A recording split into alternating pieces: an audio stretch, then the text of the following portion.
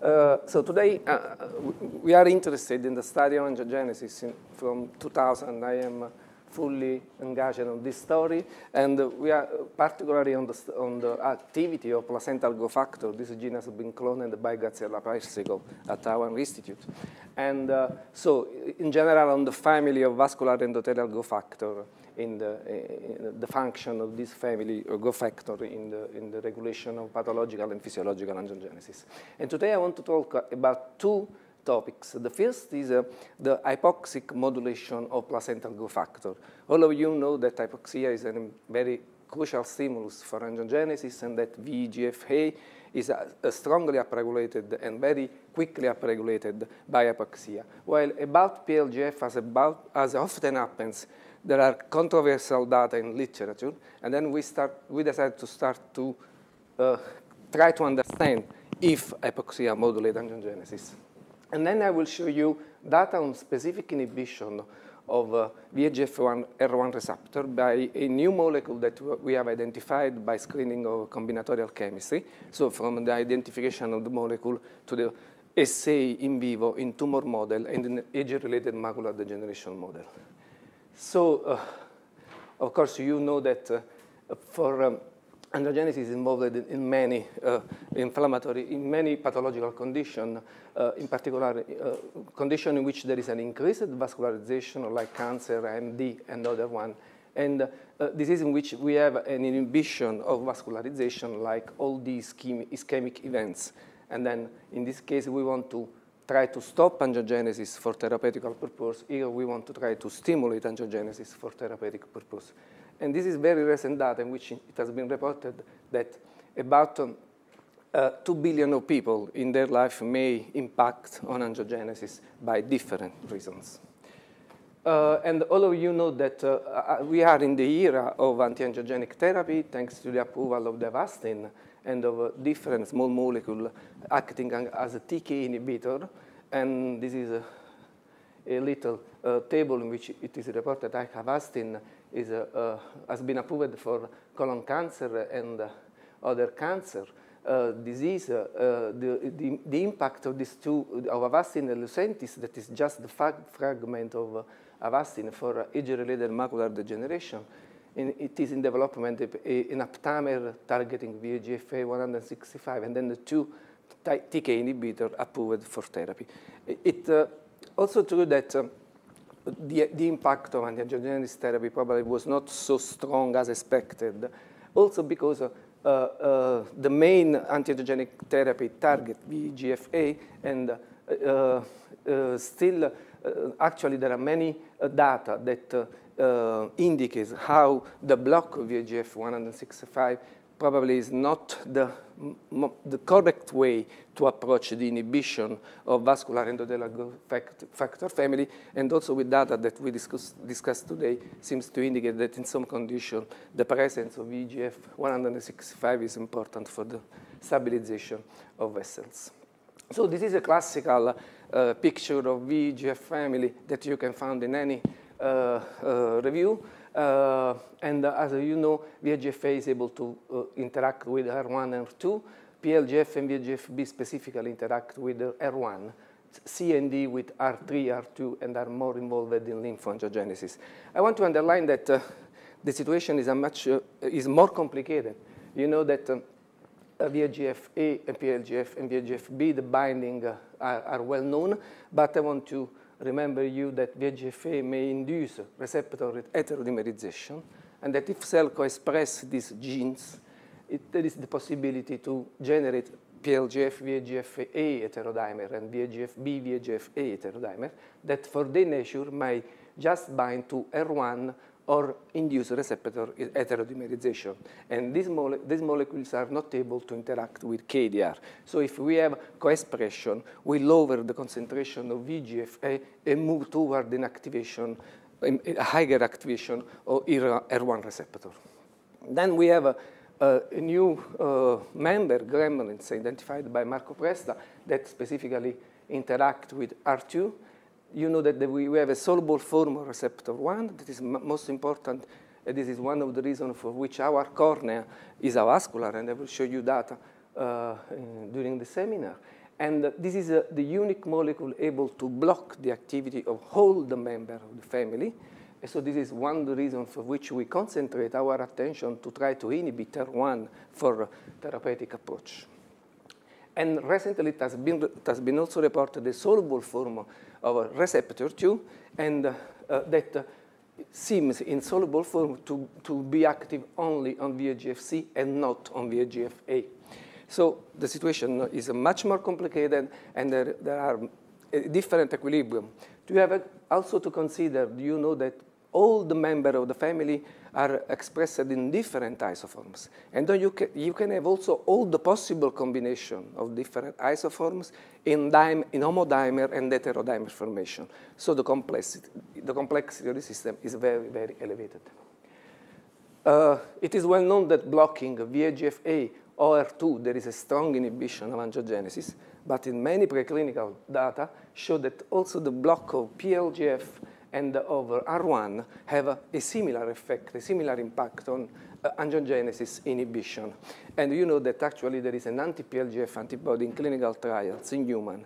They are starting the phase 2 for this reason.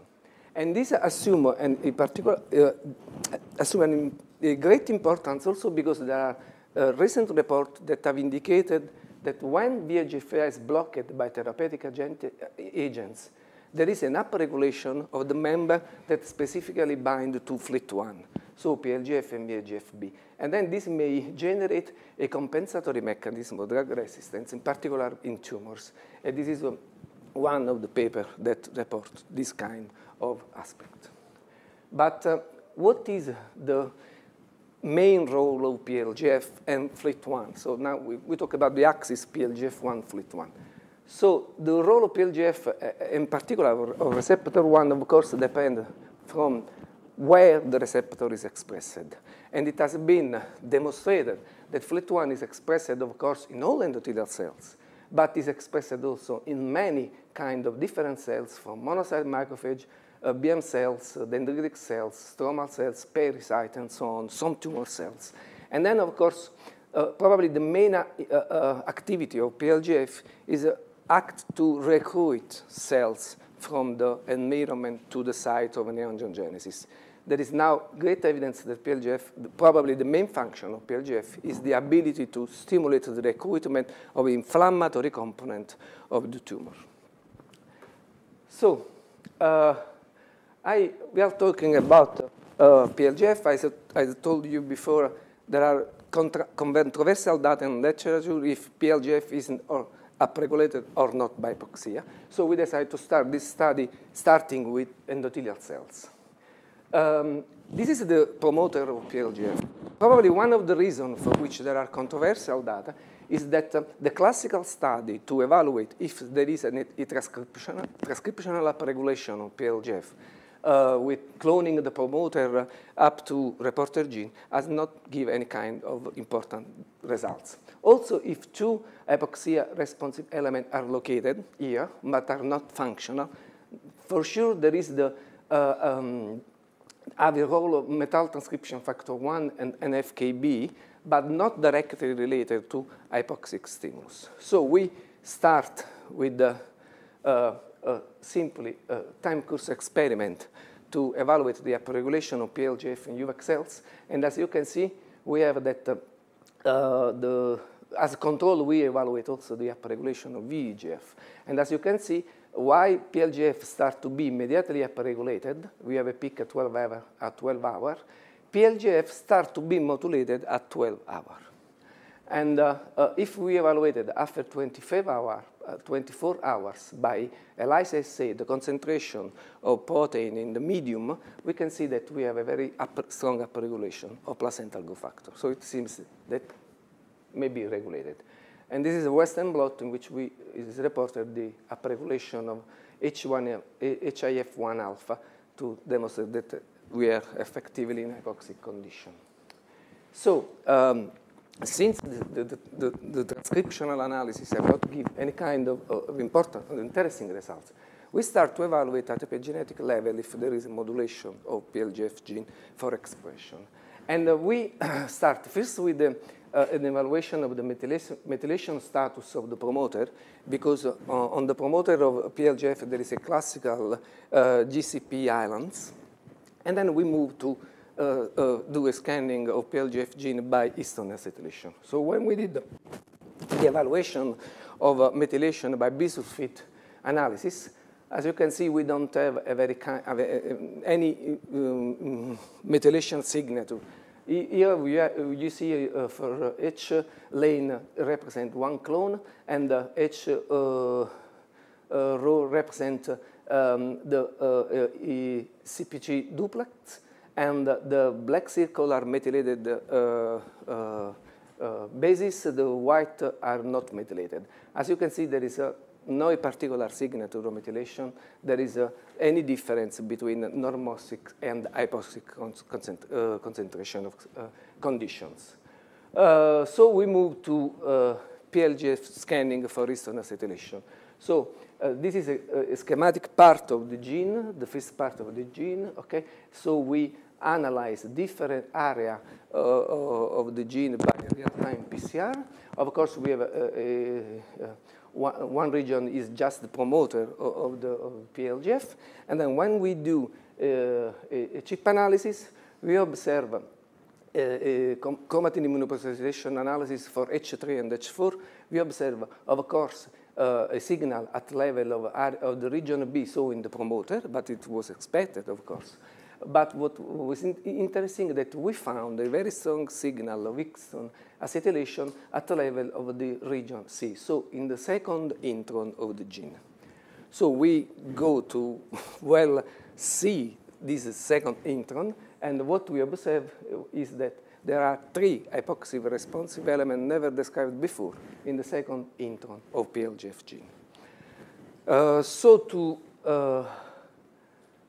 to be sure that this area of the gene is interested by the binding of hypoxia responsive element, we performed a chip analysis for IF1 alpha.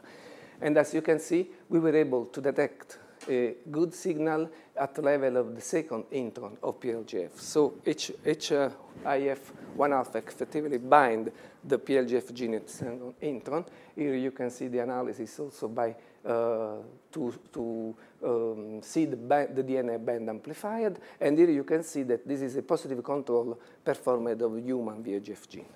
So effectively, HIF1 alpha is able to bind the second intron of PlGF gene. About the 3 sequence, the 3 hypoxia responsive elements identified, probably the first one is the active one, because when we look at the sequence, we noted that was the unique HRA element showing also at its 3' these other sequences that is strongly conserved in HRA active elements. And this sequence is conserved in the second intron of PlGF gene, also in other species, which we look at also for VEGF-A gene, VEGF-B gene, and the other gene of the family. No one has this hypoxia responsive element in the second intron of the gene.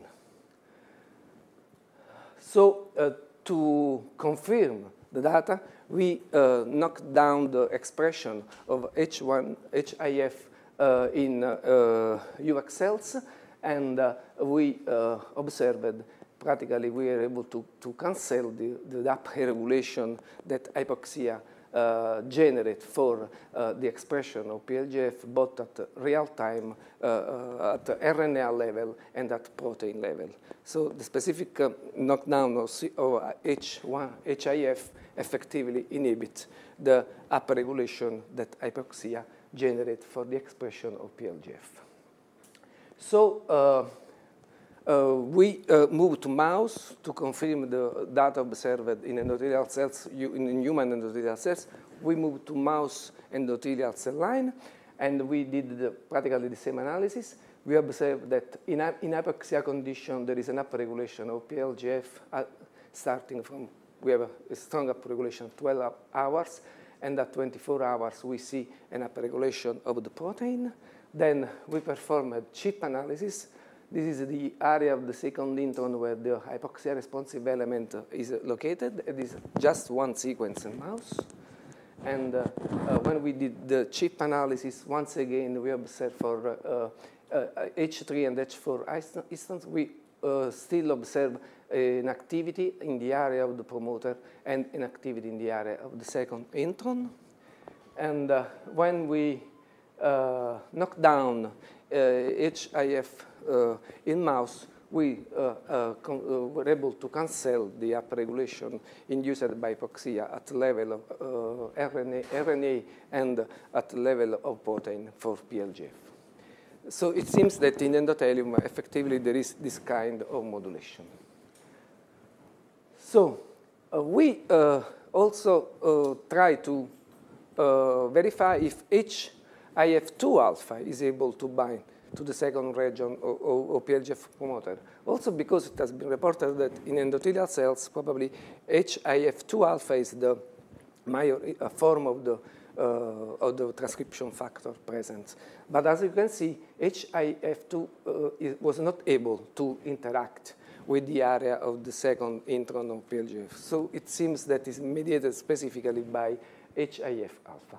And of course, we don't see, we try also to knock down HIF2 alpha, and as you can see, there is any difference in the knocked samples compared to the controls. So it seems that HIF2 alpha is not involved in this kind of regulation. Then we move to tumor cells to verify if also in tumor cells there is a modulation by hypoxia or PlGF. Also because it has been reported that cells that normally do not express PlGF in vitro, once implanted in vivo, for example in the xenograft experiments, start to express PlGF. So we are of course interested to understand what happens in tumor cells. And as for all things regarding PlGF, we start to see different things. As you can see, we observed an upregulation of PlGF in hypoxia, for example, in some cell lines, but not in other one. And when, okay, sorry, non riesco, okay. And when we analyze by real-time PCR and ELISA, you can see that the cell line expressing PlGF, in which there is an upregulation of PlGF by hypoxia, we effectively were able to observe this upregulation. This is a negative control because these cells do not express PlGF in hypoxia, and indeed do not express PlGF. And the same at protein level. So we analyze also human tumor cell line, and also here we found that some cell line express, in this case just one, do not express PlGF,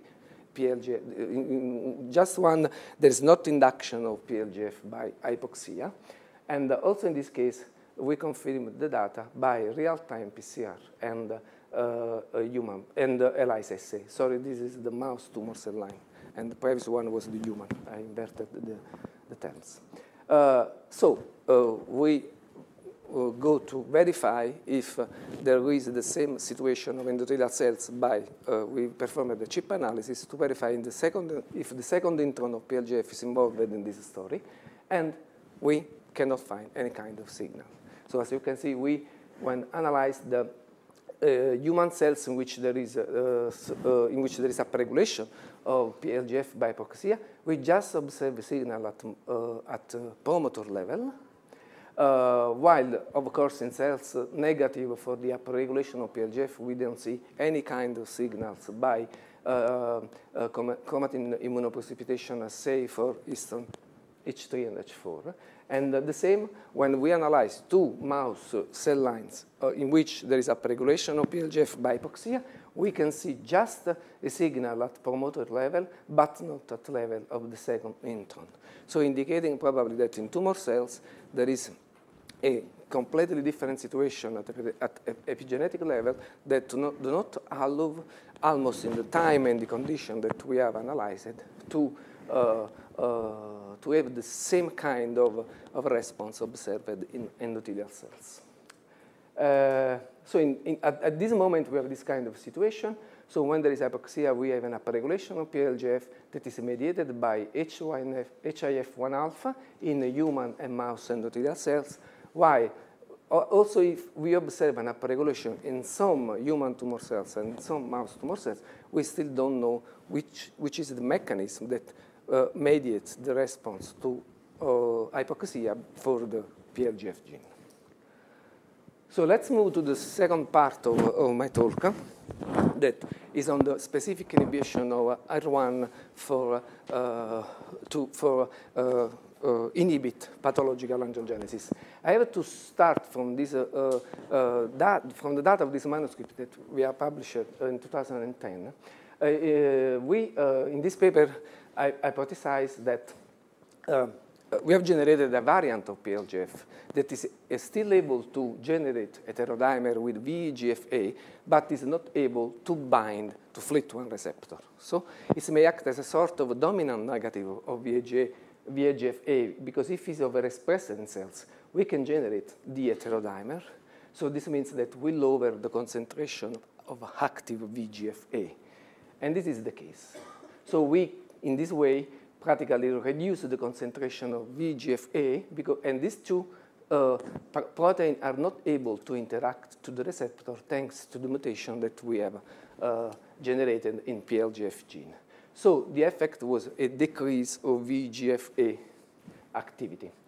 And we obtained the results in two different ways. So we generated stable clones of human tumor cell line overexpressing PLGF-DA or as controlled PLGF wild type, and also we did gene therapy approach with adenovirus, using adenovirus with intratumoral injection of the viruses. So we have these two different kinds of situations. When we overexpress the variant PLGF-1-DA, we have two inactive proteins, and we will reduce the concentration of VEGF-A. When we overexpress PLGF-1 wild type, we reduce the concentration of VEGF-A, but we have two active proteins, the homodimer PLGF and the heterodimer. And this is just to show you that when we did the transfection and we selected the stable clones, we observed practically a reduction of human VEGF of about 50%. The appearance of the heterodimer, the concentration is about 2 times the value of reduction, because for each molecule of VEGF-A subtracted, 2 molecules of heterodimer may be formed. And of course, we have an overexpression of PLGF. So what we observed when injected in vivo these cells was that only the cells transfected with our variant show a very strong inhibition of tumor growth. So because we are reducing VEGF-A activity, while the overexpression of PLGF wild type did not give any kind of difference with the control. So this means that also if VEGF is reduced, the presence of active PLGF and active heterodimer is able to rescue the decrease of VEGF-A in terms of tumor growth. So we did the same on the same cell line using adenovirus. This is just to show that the adenovirus were able to infect the cells. And this was the protocol. So we inject the tumor. When the tumor reaches a volume of about 200 milligrams after 10 days, we inject intratumorally the viruses, and then we repeat the injection after 7 days. So what we observed was practically the same things. So we observed that only injecting viruses for PLGF-1-DE variant show a very strong inhibition of tumor growth, while the control, the injection of viruses for PLGF wild type did not give any kind of difference compared to controls. So when we do histochemical analysis of tumor, we observed that in terms of vessel density, we don't have difference between the overexpression of PLGF and the control, while when we express our variant, we have a very strong inhibition of vessel normalization. But the presence of overexpression of PLGF, what changed in tumor? It's possible that the overexpression of PLGF, so the presence of PLGF and of active heterodimer, does not have any kind of function of cells.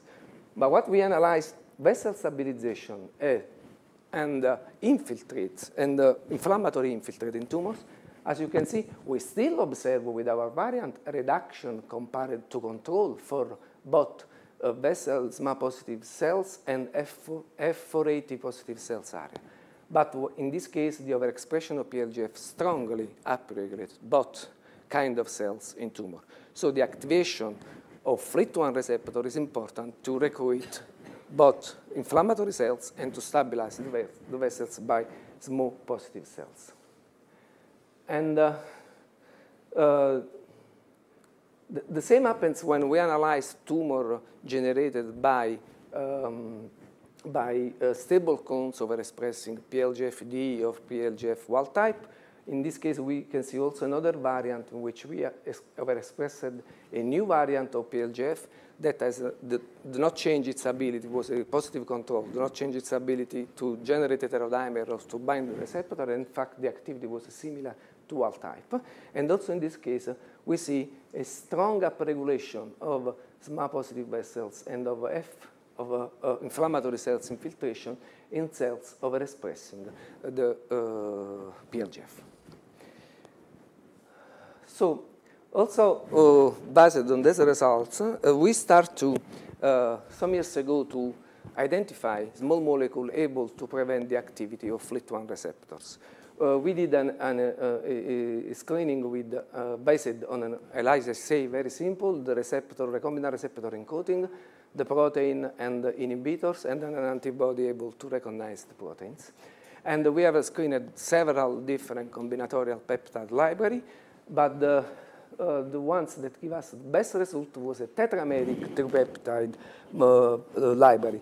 So this is just 4 times the same tripeptide sequence connected by a lysine core. Okay? So we have a molecule that has 4 identical arms. And these are some of the advantages to use this kind of chemistry. When we start to synthesize the library for the screening, we decide to use a natural amino acid. So this with the idea that if we are able to identify some molecules, active molecules, probably these molecules are more stable in vivo because the amino acids are not natural. So we have 30 different amino acids, all the forms of the amino acid and some chemical modified amino acid. So in total, since we have a tripeptide library and the amino acid we used to build the library was 30, so the complexity of the library was 27,000 molecules arranged in 30 different pools. So we have that in the first pools, we have in the first position the alanine, and the second and third position are random. In the second pool, we have the asparagine, and so on. In this way, if we have an active pool that inhibits the interaction, we have also identified what is the first amino acid that composes the molecule active. Then we take this pool and we resynthesize the library, fixing the first position. That will be always the amino acid identified. The second will identify the pool. The third is still random. And so with 3 cycles of synthesis and screening, we were able to identify a single active molecule. And this molecule was present in first position, the diglutamic. In second position, the L-cysteine S-benzyl. And the third position, the L-acetylhexylalanine. So this is the schematic structure. This is the molecule. Okay? So this molecule was able to inhibit the interaction between placental growth factor and FLT1. So the first thing we do dose-dependent assay for PLGF, and we check immediately if this molecule is able to prevent also the binding of other members of the family to receptor 1. So placental growth factor, VEGF-A, and VEGF-B. And as you can see, the peptide was able to inhibit the interaction of all 3 members. The EC50 for these 2 was about 7-8 micromolar. Here was a little bit more elevated. The tetrameric structure is absolutely crucial because if we change the structure, the molecule loses the ability to bind to the receptor. This is the binding of human FLT1 or mouse FLT1 to the molecule. And as you can see, if we use a dimer, if we change one of the 3 amino acids with alanine, or if we use a control peptide and a related control peptide, we lose the binding of receptor to this molecule. Most importantly, we observed that this molecule does not is not able to interact with vascular endothelial growth factor receptor 2, and this was another crucial aspect. So the molecule is specific for VEGFR-1. This is also confirmed by phosphorylation experiments. So this is the phosphorylation of receptor 1 stimulated by PlGF. This is the two concentration of our peptide. As you can see, we observed an inhibition. This is a control peptide. This is an antibody anti-PlGF. So the molecules work also inhibiting the phosphorylation of the receptor, stimulated by PlGF, stimulated by VEGF. As you can see here, we observe a reduction of phosphorylation compared to the activation of VEGF. This is a negative, control performed with the antibody. This is the control peptide. And conversely, is not able to inhibit phosphorylation of the receptor 2. So effectively, this peptide binds to the receptor 1 and specifically inhibits the activity and the activation of this receptor. This is the stability for 7 days in serum. As you can see, practically after 7 days, our molecule is fully stable in serum. And this is thanks to the choice, to the previous choice to use a natural amino acid in synthesis. This is one of the classical assay, capillary-like tube formation, positive control, negative control. As you can see, when we stimulate the capillary with placental growth factor or VEGF, and we add the peptide, we practically are able to fully block the capillary-like tube formation. This does not happen with the two different control peptides used at 50 micromolar. And then we evaluate for the first time in vivo the activity of this molecule in an assay that paradoxically stimulates the angiogenesis. Why? Because we choose the cornea as platform. The cornea is avascular, and the avascularity of the cornea is maintained by the high expression of soluble receptor 1. Because despite this avascular, the cornea expresses vascular endothelial growth factor, but its activity is prevented by the presence of soluble factor 1. So the situation is this one. In cornea, we have VEGF-A, which activity is upregulated, is blocked by soluble receptor 1. So you consider that when we sleep and then we close our eyes, the cornea become hypoxic, and there is an upregulation of VEGF of 2 times, and an upregulation of the soluble receptor of 8 times. So this is a very controller of the avascularity of the cornea. This has been demonstrated by biochemistry, genetical approach in very different way. One of the ways in which this was demonstrated was that if we inject an antibody, anti-FLT1 receptor, practically there is a displacement of VEGF that is able to activate, to move and to activate the endothelium of the vessels localized in the limbus, and then the proliferation, the angiogenesis starts, and the vessel invade the cornea. Okay? So what, in our case, we have a peptide that exactly do what this antibody do. So interact with FLT1, and then probably we inject the peptide hoping to see neovascularization of the cornea. And this is exactly what we obtained. Injected different concentration of the peptide. As you can see, we start to see vascularization at low concentration. The vascularization increasing the concentration, and we have a fully vascularization of the cornea, injecting 20 nanomole of the peptide. When we injected the control peptide, we didn't see any kind of vascularization. So at the end, we move to tumor model. So one of the problems of this molecule was its solubility. It's very difficult to solubilize this peptide. And to inject in vivo, of course, EP, we need to dissolve the molecule. We tried many different kind of approach, different adjuvants. At the end, we observed that when we dissolve the peptide in this solution, so PEG-400 water, we obtain a very nice suspension of the peptide. So we can left the suspension for days at room temperature. There is no precipitation of the molecule, so it seems a very good suspension. And then we start to inject this molecule in this way. Of course, the vehicle was used as control, and also the control peptide was solubilized in the same manner. In the first instance, we use a syngenic mouse colon model, also because we want to compare the activity of the peptide with the anti-PlGF that now is in clinical trials, and with Avastin, of course. And what we observed first in mouse, also because in mouse was interesting, because when we use antibody anti-mouse PlGF in a mouse model, this antibody block not only the mouse PlGF produced by the tumors, but also the mouse PlGF produced by accessory cells, like inflammatory cells, endothelial cells, that of course are on mouse. When we use anti-PlGF in a xenograft model, in that case we use anti-PlGF directed against the human PlGF that do not act on mouse PlGF, and then on PlGF produced by endogenous PlGF.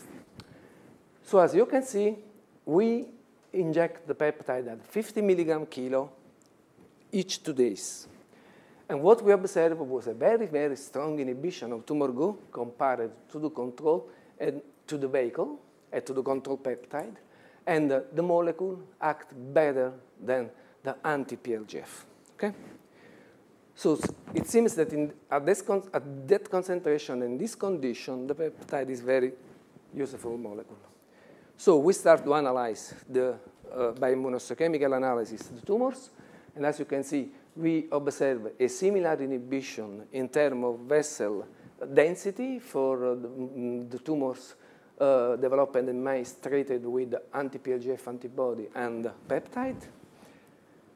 But when we analyze the F480 infiltration, as you can see, we observe a very, very strong inhibition of inflammatory infiltrate in tumor developed in mouse treated with our peptide.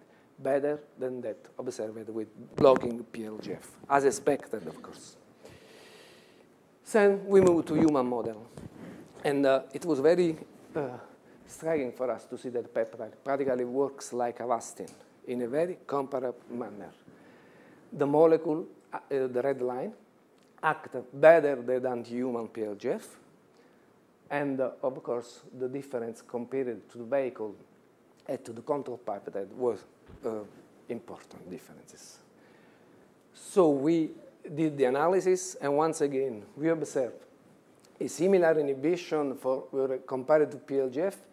The inhibition of Avastin gives a much stronger inhibition of vessel density, also if there is not significant difference between the treated mice, and this is just to show you some representative images of the controls and of the tumors treated with the agents. So once again, when we did F4 positive area, we see an impressive inhibition of inflammatory infiltration in tumors. And as you can see, the peptide work better than Avastin, that work better than anti-PlGF. And once again, this is just some representative pictures. And also the vessel stabilization evaluated by counting the vessel covered by cells positive to smooth muscle-actin was lower in all three the treated animals. Okay. And this is just some representative images. So we start to see if we can lower the concentration of the molecule. We start with 50 milligram kilo based on the micromolar activity in vitro and also on empirical calculation that you can do evaluating the total volume of the blood in the mice and blah, blah, blah. So we decided to try to lower the concentration. So we repeated once again the experiment, and we used the molecule at 25 and at 10 milligram kilo. And as you can see, when we lower to 25 milligram kilo, we still see a perfect match between the tumor growth observed treating the animals with peptide or with Avastin, while when we use 10 milligram kilo, there is a slight difference with the control, but the molecule loses the activity. The difference was not significant. So we lowered the concentration to 25 milligram kilo.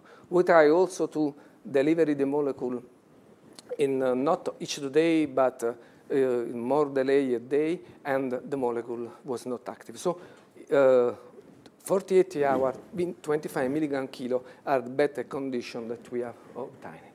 And finally, and this is a very, very recent results, just 1 week ago, we, and the experiment is still ongoing, we try to verify if this molecule may act in combination with the standard chemotherapy actually used for humans, so the fluorophil, that is composed by 3 different molecules, 5-fluorouracil, irinotecan, that is a camptothecin, and the oxalate platinum. So of course in mouse we use one of the 3 drugs, so we choose irinotecan, and when we did the experimental combination, we observed this.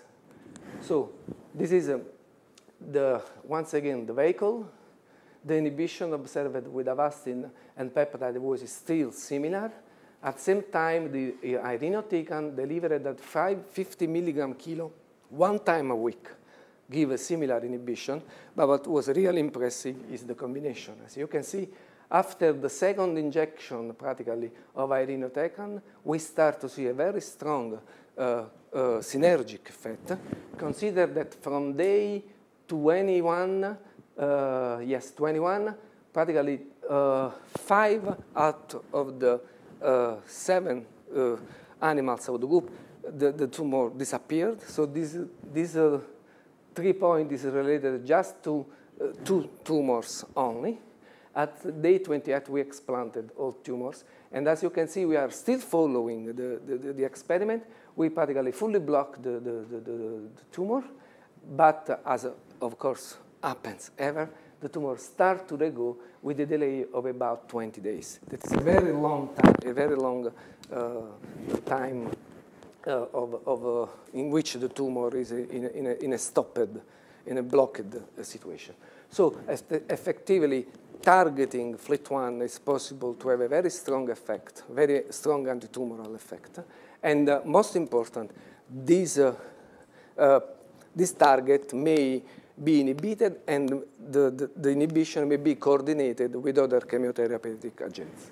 Of course, when we stop this experiment, we will start with a new one. We have to compare the combination of irinotecan plus peptide with irinotecan plus Avastin. It has already been done, of course, in literature, and the effect was very similar. There is a disappearance of the tumor and then a reappearance of the tumor, but of course we have to do this in our hands. And finally, what probably has given me the great confidence that is a very interesting molecule in developing perspective was that, sorry, this is the same images stopped at 28 days, just to show you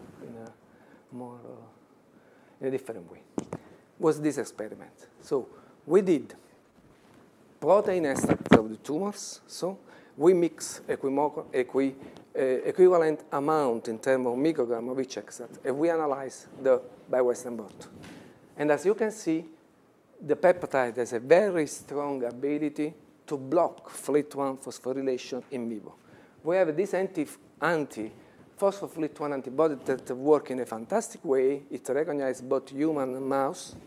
And unfortunately, the anti-FLT1 to normalize the experiment do not work at the same manner.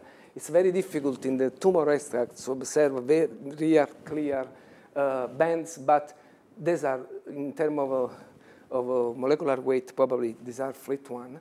But it's really impressive to see how our peptide fully block FLT1, strongly inhibit FLT1 phosphorylation.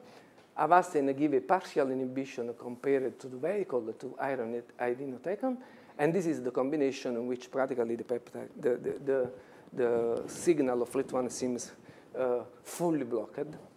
Also because it seems that the irinotecan per se determine an inhibition of VEGF-A. And at the end of the story, we have a final confirmation of activity of our molecule in the age-related macular degeneration model. So you know that Avastin and Lucentis are given for age-related macular degeneration, a VEGF-A-based disease. And then it's possible there is a model that is performed generating some damages on the branch membrane that separe the choroid vascularized area from the retina. And when the laser generates this damage, there is an invasion of the vessels of the area of the retina from the choroid to the retina. Okay? And it's possible to give the damage. We have injected the peptide one time, so at day 0, we perform the damage, and we inject anti-VEGF-A, our peptide at 2 different concentrations, and then we observe the effect after 7 days. Just one injection, and the analysis after 7 days. And this is the results. So we have a very, very good dose-dependent inhibition of choroid neovascularization. The experiment was performed by Professor Rambati. We have a collaboration, some collaboration with Dr. Rambati in Kentucky. He's one of the leading experts for local neovascularization, and called me by phone asking me what you have given me, because with anti-VEGFR, it's very difficult to go low to obtain an inhibition much stronger than this compared to the control. While with our molecule, we were able to obtain about 75%. This is the limit of the methodic, okay? It's impossible to see an inhibition more stronger than this. So this molecule is also able, like Avastin, to inhibit choroid neovascularization. So in summary, I think that the use of peptide means that to see a strong effect, we, in particular, also considering the inflammatory component of the tumor and vessel coverage, it's important that we target more more different actors. Blocking VEGF-1, we are blocking VEGF-A, VEGF-B, and PlGF almost for the activity, for VEGF-A, for its activity via this receptor. The other thing is that small molecule may be used to prevent the first event needed for the activity of this molecule, so the binding of the molecule with the receptor. Okay? So also small molecule may act in this way. That block of FLT1 seems to be equivalent to that observed almost in our hands with Avastin, and that the peptide that irinotecan gives a synergic inhibition activity. So in conclusion, let me thank Maria Matarazzo and Maurizio Respolito, are 2 colleagues of the Institute, experts in epigenetic chip analysis, and then we are doing the job of the evaluation of modulation of PlGF in collaboration with these 2 peoples. So Menotti is my colleague, friend, and my personal chemist, as I call him, because he has synthesized all the peptide library that we have screened and so on.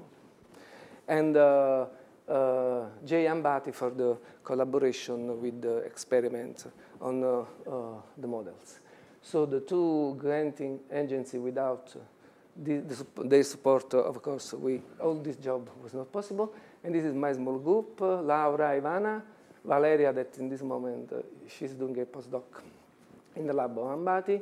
Gabriele is a technician, and all the staff of our animal house, because it's a real support staff for all the in vivo experiment. And thank you very much for your attention.